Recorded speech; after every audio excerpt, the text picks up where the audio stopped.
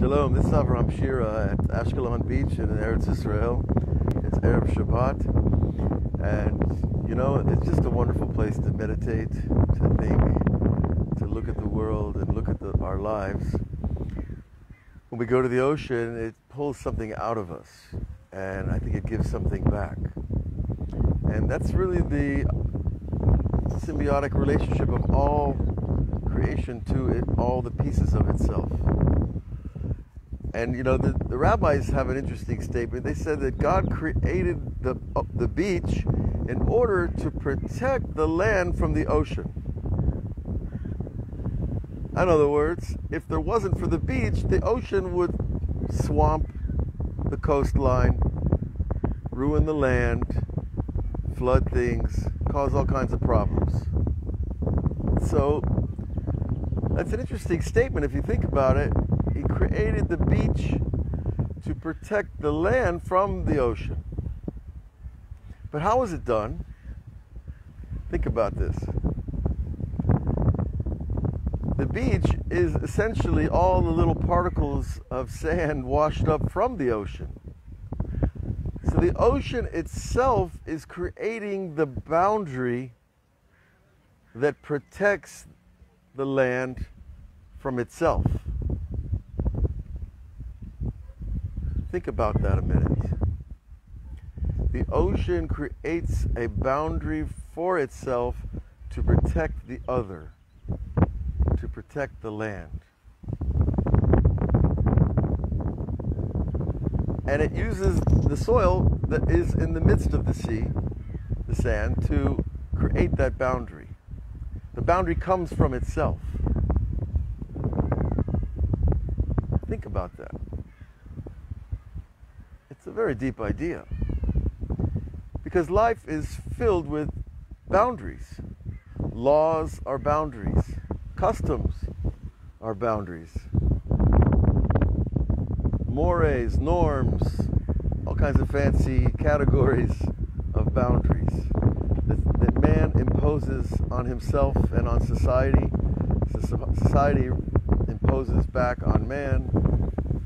And we have these boundaries for a reason. They're good for us.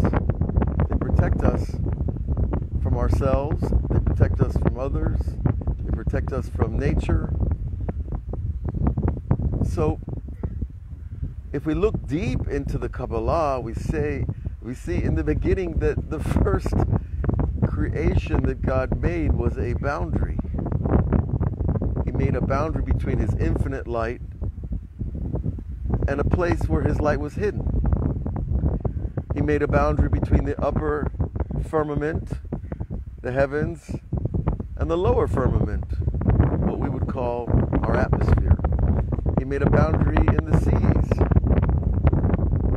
There are boundaries in the land masses, between continents, between nations.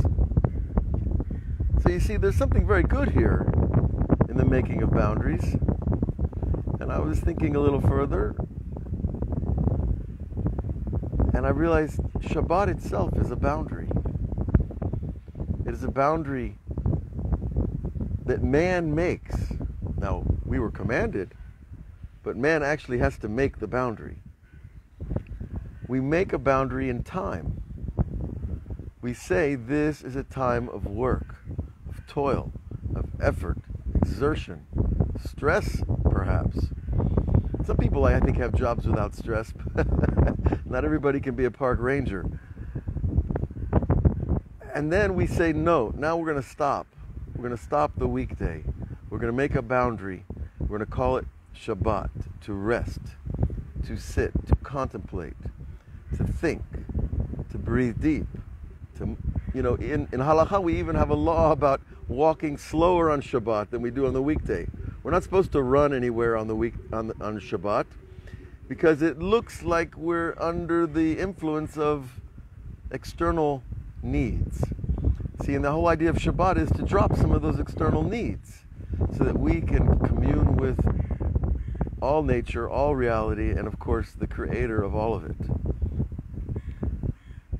So when we keep Shabbat, I hear over and over from people that come in that are new to religion, and they're interested in Torah, they're interested in Judaism, they're interested in a different lifestyle than what they grew up with.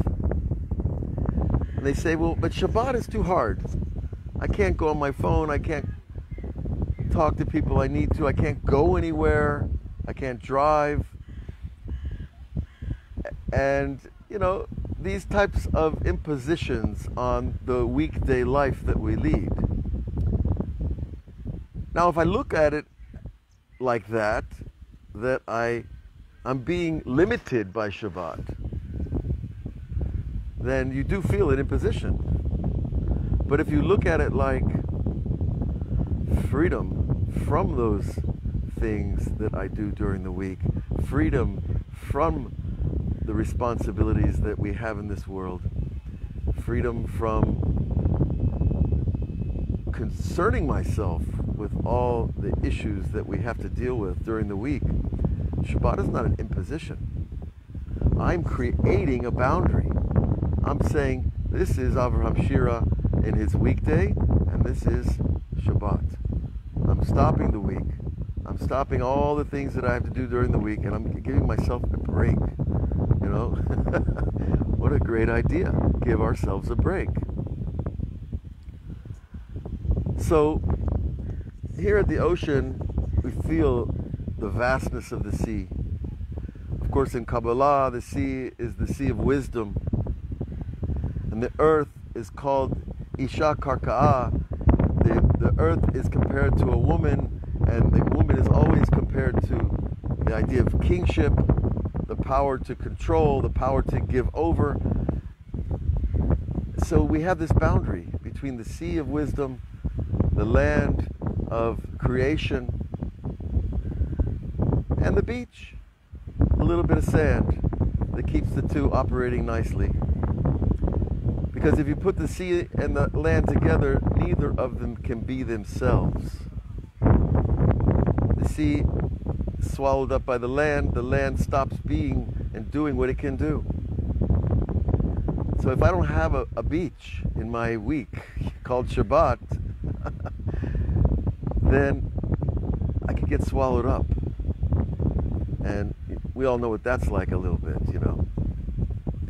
So I want to bless everyone to give yourself the break of Shabbat, to give yourself a freedom of Shabbat. It is not a godly, rabbinical, imposed set of sanctions to keep me in line.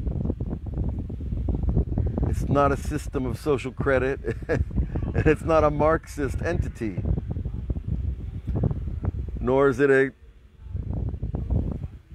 geographic issue.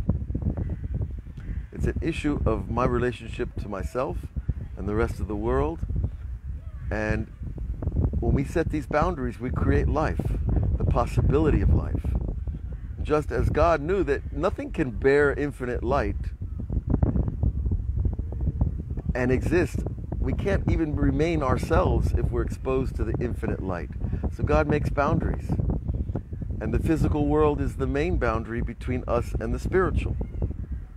And with that boundary, we get to be ourselves. We get to operate. We get to feel like free beings in a miraculous world that we live in. So I bless you all with a wonderful Shabbat, a wonderful day of rest, a day of contemplation, prayer, festivity, joy, gratitude. Sunday night, the festival of Hanukkah is upon us, so we'll be talking about that later in the week. And we'll be broadcasting several classes about Hanukkah and the victory of human dignity and freedom versus the tyranny of an oppressive foreign element. So God bless you all. Have a wonderful Shabbat. We'll see you next week on all the platforms. Shabbat Shalom.